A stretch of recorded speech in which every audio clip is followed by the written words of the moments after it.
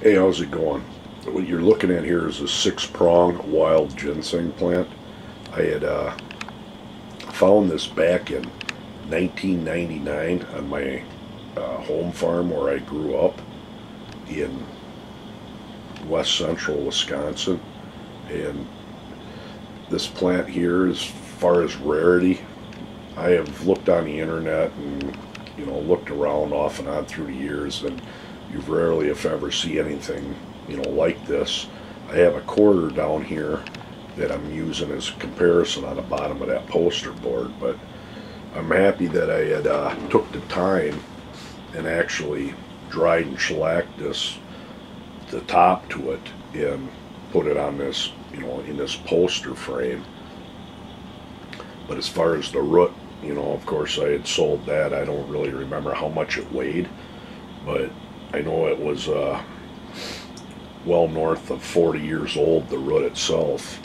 But this plant, as you can see here, there's six stems coming off, with 5 leaves on each. But you're looking at, like, here's number 1, and there's number 2 with 5 leaves, and number 3 with 5 leaves, 4 with 5 leaves on it, and then 5 with 5 leaves, and then on the other side is the 6th one with 5 leaves.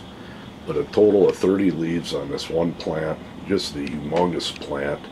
And one of the unique things about it was the seed pod, where the berries in that was, when I found it, had to have been at least 60 berries on this one plant.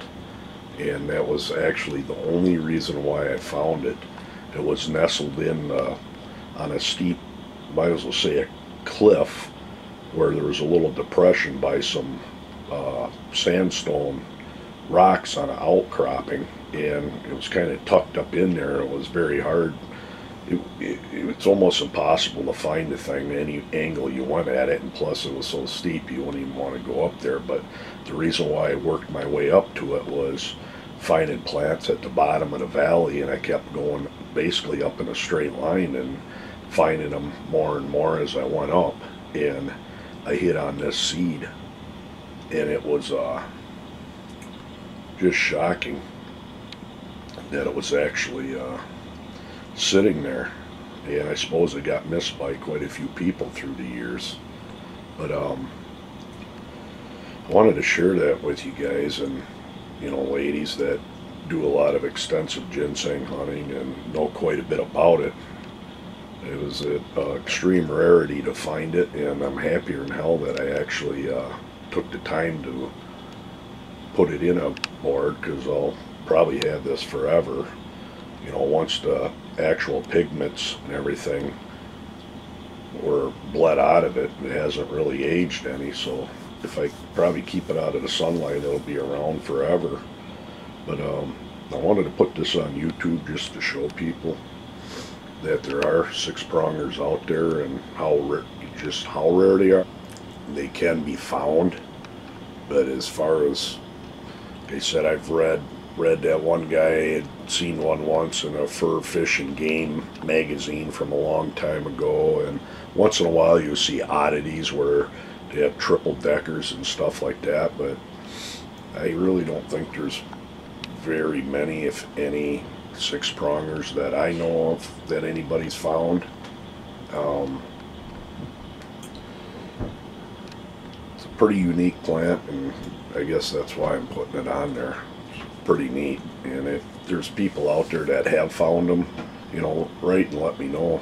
That way maybe I won't feel quite so special with this plant. But it's actually kind of, I guess, proud of it. I mean, I had nothing to do with growing it or anything, but to stumble on it is like maybe trying to find a 20-leaf clover or something. Found quite a few 5-prongers and stuff like that. But one other thing about this plant, when I found it, right in amongst it, there was a little small area was just loaded with, other plants and that.